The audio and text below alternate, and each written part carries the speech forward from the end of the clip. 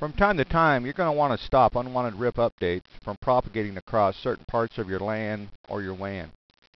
An example of that would be, there would be no advantage to you advertising your RIP network to the internet. Now, to stop that from happening, we would go to that interface that connects you to the internet, and we would say, do not allow any RIP broadcast to go out of this interface. And we do that with the passive interface command. Now, to start this off, we go up inside of the global configuration mode, and we're going to be working with RIP. So I'm going to type in router, RIP. I'm going to type in the network. I do not want it to advertise out through that interface. And that would be the current network that we have here.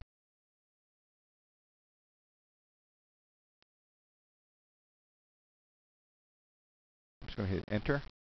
Now I'm going to type in the passive-interface command, and I'm going to tell it, do not allow RIP broadcast out of serial 0. And I'm going to type in passive-interface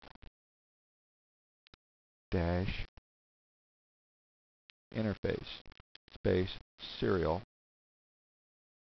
space 0. Hit enter.